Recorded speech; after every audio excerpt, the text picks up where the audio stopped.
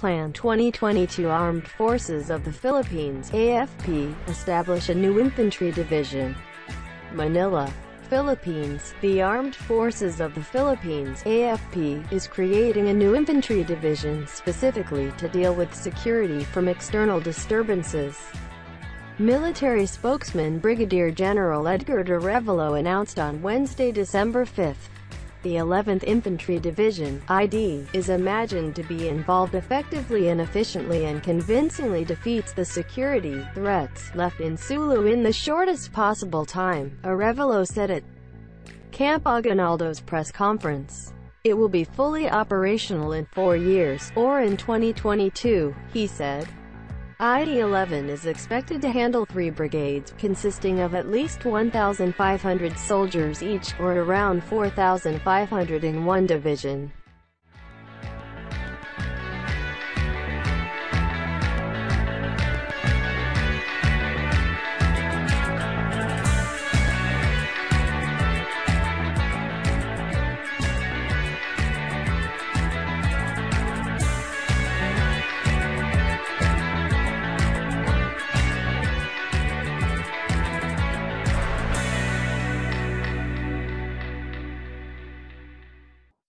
Some divisions in security-prone areas have more than that.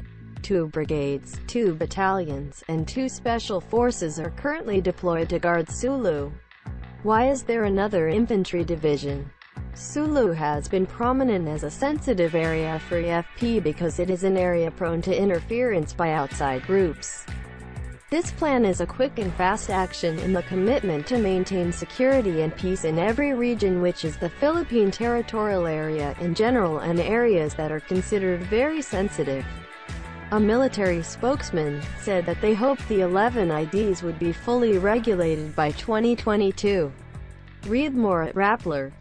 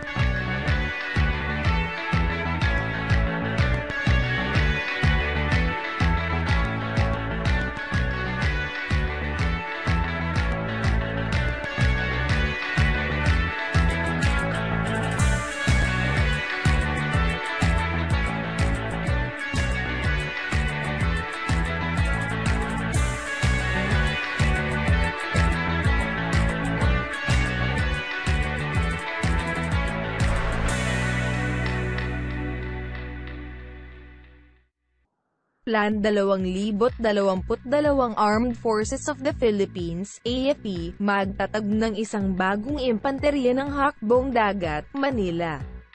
Philippines lumilikha ang bagong hakbong bayan (AFP) ng isang bagong impanterya ng hakbong pang-imperyal upang harapin ang seguridad mula sa mga panlabas ng kaguluhan.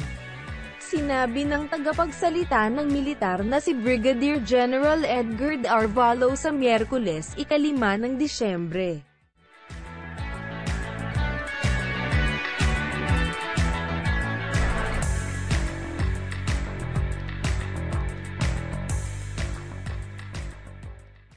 Ang 11th Infantry Division (ID) ay naisip na maging epektibo at nakakumbinsi na matalo ang mga banta sa seguridad na naiwan sa Sulu sa pinakamaikling posibleng panahon, sabi ni Arevalo sa press conference ng Camp Aguinaldo. Ito ay ganap na magamit sa 4 na taon, o sa 2022, sinabi niya. Ang ID-11 ay inaasahang hahawakan ng 3 brigada na binubuo ng hindi bababa sa 1,500 sundalo bawat isa o sa paligid ng 4,500 sa isang dibisyon. Ang ilang mga dibisyon sa mga lugar na may seguridad ay madaling magkaroon ng higit sana.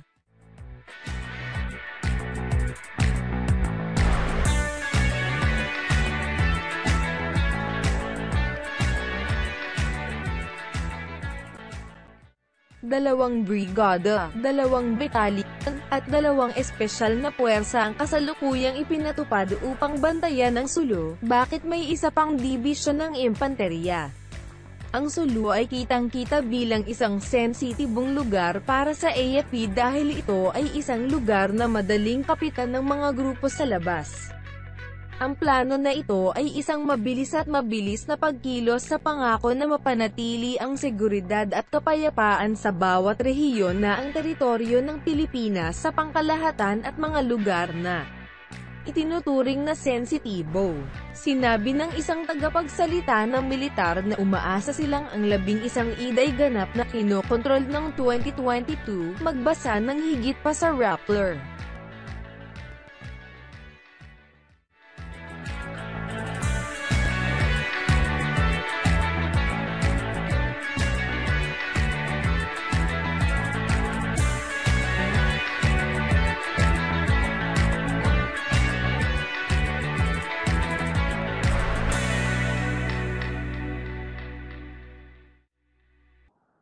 Thank you for watching and hearing the latest military news. Keep up to date with the latest military news on the Update Defense channel. Hope you enjoy it.